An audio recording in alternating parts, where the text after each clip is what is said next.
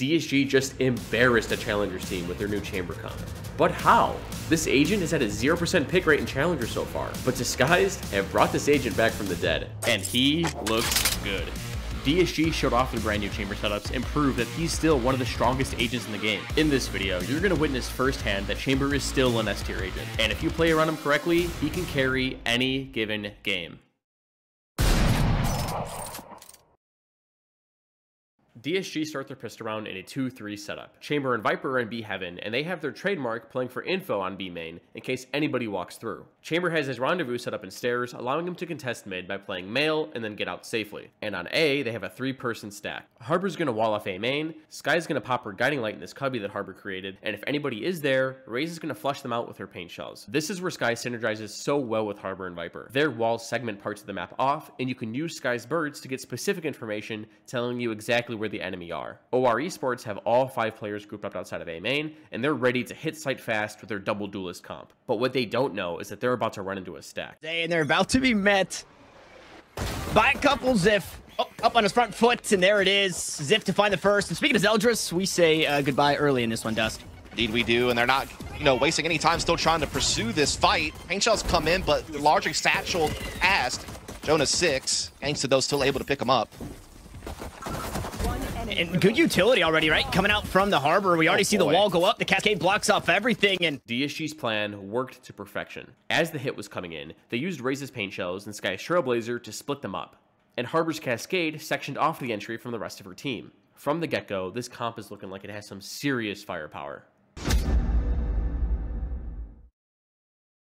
In the last 2 rounds, DSG have shown heavy A-man aggression and want to change things up. This time, they have Viper solo on A, ready to play the retake. The toxic screen she's throwing allows her to contest A main, but still be able to fall back and use it again as a retake wall. The rest of the team are gathered up outside of B main, ready to set Chamber up and hold this 1/3 of the map. And they also have his trademark holding their heaven this time. OREsports are set up in a passive default. They have 2 holding B main for any aggressive shenanigans, and 3 in market ready to go up mid later. DSG start the round by sending Harbor's Cascade down B main and blocking off the entrance. Sky's guiding light flies in front of it and tells Chamber that there are people outside of B main. But this Cascade gives him just enough time to set up on this crazy off angle, and because of the way his rendezvous is set up, he gets one and gets out back to site. Playing that double controllers, having that ability. But you can see what they're using that Cascade for. They're using it to get aggressive defensively and put themselves in forward positions, and Clear goes in a really awkward corner. This setup makes Chamber look like he was never nerfed in the first place. OREsports are in the mud now. They have B main control, but they just lost their main smokes. Their execute this round is going to be rough, and they're going to have to split a site or else run into some serious crossfires. To do this, they immediately pivot back to mid. But DSG are already there as they rotated off B once they set Chamber up. They use Harbor's High Tide to wall off mid and throw a Sky Flash through it to try and figure out what OREsports' next move is. Showing us that maybe Chamber's not completely dead, especially here on split. Meanwhile, mid control still the name of the game, but they're just spamming through it. Steel right. The bird goes caw, causing Steel to spray through it and find another important kill. The segmentation of this wall and Sky's ability to gather info have worked together beautifully. The attackers have no other choice but to individually try and make a play, but DSG close out a pivotal round 3, and OR are in serious trouble. To start this round, DSG are in a similar setup as before. They start Harbor B main, and Sky is in heaven, ready to throw a bird past his wall once again. Chamber's in mid this time, and Viper still has a retake wall over on A. The last time OREsports saw this spread, Chamber pushed up and punished them hard in a strong off angle and took out their controller. This round, they're set up in a similar 2-3 default we've seen previously, but they're not letting DSG set up this time. They want B main. They send in a Sky Flash of their own to counteract the wall, and Raze's Roomba follows it up, but there's no one there. For the first time this game, OR have successfully taken map control without suffering major casualties. Something about celebrating the small goals in life, right? Good for them. After creating crazy amounts of B main pressure and breaking Chamber's trademark, the attackers quickly rotate over to mid to take mid control. Sky pops her Trailblazer, Chamber hears it coming, and runs away. He's allergic to dogs, so Ray steps in and takes it out for him. Okay, he doesn't have allergies, but they didn't want them to see that Chamber was playing in this off angle, and Raze is clearly baiting for him. Once the wolf gets taken out, DSG uses their own Trailblazer and it spots 3 people. Raze launches her paint shells, and Chamber follows it up, sliding back into the soft angle in mail. He swings, and punishes OREsports with a really nice shot. After this, all hell breaks loose. It's just really a nice thought out thing by Disguise to just earn more of OR utility more often early round. Oh, man. And Zeldris to do it again. The first one to fall. Clear. Takes the shot, lands it, teleports to safety. Unfortunately, the showstopper puts Jonah in a bad spot. The steal will find another. Raze popped her showstopper to try and get the trade, but Harbor's wall created a small pocket for Clear to survive in. Harbor's high tide is great at creating these spaces that are a headache to clear for enemies. And we also have a lurk battle going on over towards A. Steal might be a boomer, but it's only 5 p.m. Bedtime isn't until 7. Stupid dog! You made me look bad! Nice. He gets the kill. After it's all said and done, OREsports are put in a 4 versus 2, and they clean up nicely. They need to adjust quick if they want to avoid dropping this pivotal map 1, because so far, it looks like this off-meta comp has some massive synergy. This round, DSG plan around their Viper's pit. They have Harbor and Raze on A, and they're going to show the same wall they showed on Pistol Round. Sky is going to help Viper stay safe and set her up in mid, and Chamber is playing in a passive off angle on B site with his Rendezvous on Pillar and his trademark at the entrance to help slow the attackers in case they run him down. Every round so far, Chamber has played in an aggressive position and has been the star of the show. But this round, they're playing around their Viper. The attackers start in a 3-1-1 setup. Viper is starting A to spot any aggression, Sky is in mid ready to send her wolf up, and the other 3 are ready to fight for B main. They have Astra's Cosmic Divide online, which is excellent for taking B site, and that's their plan. The round starts, and Viper notices this aggressive Harbor wall on A, and suspects that they could be setting the Chamber up like they've been doing all game. But he isn't there. With this false information, OR gear up to go B, but unknowingly are about to run right into DSG's golden boy, Chamber. Expecting the operator here, Poison Cloud out. Clear gonna walk forward, maybe show a bit too much. No, spots heaps of enemies, and he'll teleport safety, not before taking one with him. And he barely gets away with his life. OR take the site in response and get ready to deal with a strong retake. DSG's game plan is to use smokes to break up the strong crossfires held on site. This cascade is great at isolating backsite. Harbor's Reckoning provides valuable information and makes fights easier, and his wall cuts off anyone in A main. But this is all too early. None of Harbor's teammates are ready to flood out. All of this utility and potential for a sick retake are now down the drain. But despite being too early, DSG have plenty of fuel in the tank for their retake. The Cosmic Divide going to make it a little bit harder, but it did scramble the site for just a second. But OREsports, they're still on it. 2 players inside main, 2 players backside, play the high-low. Zeldris to find the first. Unfortunately, Jonah to get spammed through the wall and taken down. Now it's all up to the players inside main, and a rocket is sent their way as Nilly survives for a moment longer. But a moment is all it was as the Cove goes down. OR stood no chance, and this comp just looks too damn good. This round, OREsports have finally cracked the code. You're wrecking the car! Shut up! Their comp is built around speed and fast hits. Just push through all the walls and get ready to brawl. They have 4 members grouped up outside of B main, and they're ready to go. DSG, on the other hand, have 2 B, 1 mid, and 2 A. Harbor and Raze are going to fight for B main with his Cascade, Viper is going to stall out in mid, and Sky is going to help Chamber get set up on A. But none of this matters. OR explodes out of B main, and for the first time this game, are finally in control of the round. At least we thought they were in control. The thing about Harbor is that not only does his wall slow you down, but he can create so many nooks and crannies for himself to hide in. He's like a little rat scurrying around his walls, and he gets 2 to save this round for DSG. But it's not over yet. DSG still need to clutch up a 2 versus 2 to win the round. And while all that was happening, Viper caught a lurk up mid, but Chamber's aware. This duel right here determines the round. By himself, he needs help from Nilly. He's still working his way. Chamber comes out on top, but the job isn't done yet. DSG still have to deal with Jet and her Blade Storm. And with her movement, this could be a real hassle to clear out. Lives just about expended. 8 rounds left, and the Vandal finds the first. The second, just around the corner, but a reload. With 2 blades, full magazine, and a 1v1. No, Exalt is running him down inside main, and it looks like he's ready for it. No, he's not. Sleeps on the angle. Exalt will take the round. Zeldris was ready for Exalt to walk up, but Exalt comes up on top and puts DSG up 9-3 at the half. Oh no.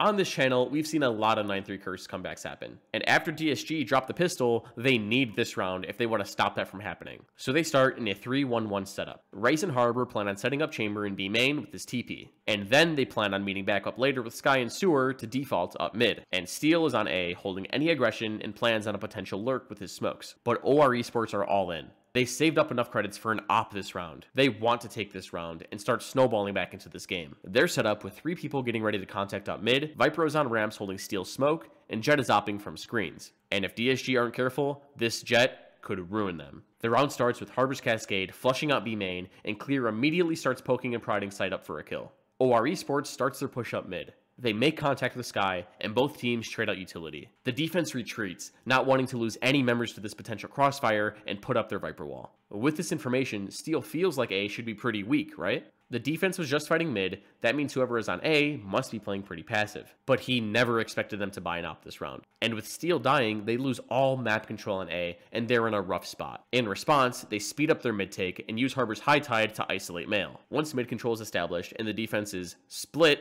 they start working up B heaven and start their execute. Yep. Waiting to counter.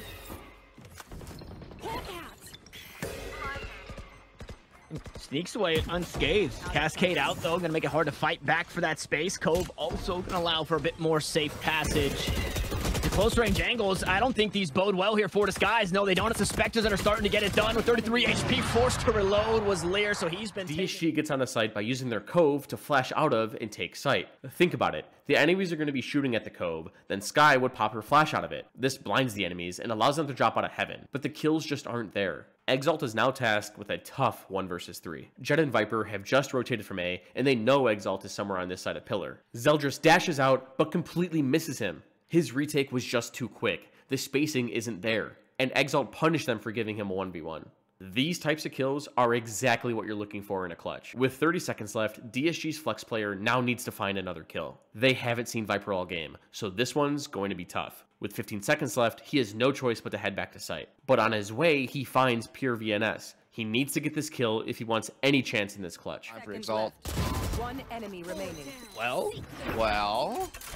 And he gives it to him. The defense gives Exalt the kill he needs, and now it's a 1 versus 1. Sky versus Viper. Exalt needs to win this, or else DSG is going to be forced to save and risk losing to the 9-3 curse. So he pops his Seekers, and the mind games begin. Nilly waits for the perfect amount of time before walking out onto site. By waiting this long, he threatens the fact that he could come from heaven, and Exalt is forced to respect it. With this timing, Viper can come from anywhere. Seen thus far on the day, followed by a second play in the spike, and now only Nilly to worry about, but it's a very healthy Viper on the other side, who has heaps of utility, 2 snake bites, and a poison orb to his name, and he'll finally start this retake on the side again. The 1v1, and the paranoia starts to set in as Exalt ready on the close angle, spots Nilly heading the wrong way, and Exalt awarded the ace. With the ace, Exalt saves DSG from the 9-3 curse. Now, DSG aren't out of the woods yet. After Exalt's clutch, they dropped around, forcing them onto a weaker buy. Now, this is a problem that a lot of Valorant players have. Just because you have bad weaponry, that doesn't mean that you can't try and make a play. Plus, it's really important to try and do as much damage as possible to the opposing team. Stripping their armor, forcing them to use utility, and especially getting a kill can be massive for you later down the line. If you just allow them to farm you, you allow them to save up their credits, and their economy snowballs out of control. Meaning that sometimes, they never have to eco for the rest of the half. Every round in Valorant is valuable. Don't throw any away. With that in mind, DSG have a 5-man push geared up towards A. OR knows that DSG doesn't have great weapons, so they're all playing back, allowing DSG to come in, and they're going to rip them to shreds with their rifles. The round starts, and immediately DSG are flying out of the gate. Harbor cascades ramp, Sky flashes in front of it, and Ray's double satchels behind it. Anyone who were to play here would have been put in a blender. And the cool thing is that Harbor's cascade ends in such a way that it leaves a small path leading to vents. But Zeldris is too aware. He swings the wall and kills the Rays. But Rays was just a distraction. The entirety of DSG flood onto site, get the spike planted, but are down numbers. Someone needs to go big if they want to win this round. What more can they get out of it, though, is the question. I don't hear this one. Okay, the frenzies. Yeah, Zeldris kind of just putting himself out on an island. Didn't really have a whole lot of help behind him as the flash comes out. Steel turns it and finds the kill.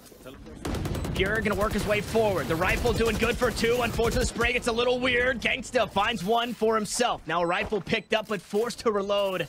And the DK is there. Gangsta on 8 of his own HP. And Clear's gonna do it himself. Gangsta's not needed. Dude, what the just happened? So Zeldris glides out of heaven without anyone there to trade him, and because of this, all of OR are forced to funnel out of spawn, which is 1 choke point. Because DSG have all of this map control, Gangsta pops his ult, which obliterates OR's retake. Raze gets isolated, Steel gets the kill, Gangsta swings from elbow, and then somehow lives. Chamber, who was holding ramp, swoops in, grabs a Vandal, and ties up the eco round nicely for DSG with a crisp 2K. I don't know about you guys, but if you're OREsports, you are pissed. This round should have been an easy one, but because of all of this on-the-fly playmaking and poor spacing, DSG are now one round closer to match point. So DSG have won 2 rounds back-to-back and now need one more to secure the map. They have one more trick up their sleeve they haven't used all game. Every buy round for DSG, they have gone slow, have defaulted, and have taken their time. But this round, they have 4 ultimates online and want to shut OREsports down. It's time to execute A. On defense, OR are set up with their Viper and Jet ready to spam A main, anticipating a big hit. And on B, they have 3 there ready to fight for B main control, something DSG has done a lot throughout these attacking rounds. As soon as the buy barrier drops, DSG are off to the races. Sky pops a flash A main, Harbor throws down his Cove, Sky unleashes her Seekers, Raze whips out her Showstopper, and OREsports have 0 chance. This rehearsed execute was a thing of beauty. Here against the Skies. Yeah, I was expecting to see something. Unfortunately, this is what we've got a whole lot of. It's just DSG now running it down. OREsports, oh my, okay, some way, somehow on the wrong side of the wall. Ziff still. DSG know people love to spam their rifles down A main, and Harbor's Cove blocked the bullets perfectly. As they're scaling up, Harbor cascades to block off screen, and Jet has no choice but to run back into spawn. Raze follows the Seekers all the way up and finds a massive kill onto Nilly. With all of this space that Ziff just created, Steel drops his Viper's Pit and anchors down screens. This retake is going to be literally impossible. And while all that just went down, Chamber has his rendezvous set up so that he can walk up ramp completely safely and then get out back to sewer after he gets one. All game, this Chamber has been an issue and OREsports couldn't adapt. Combine him with the synergy he received from the rest of this comp, and it's safe to say that DSG have successfully brought Chamber back from the dead.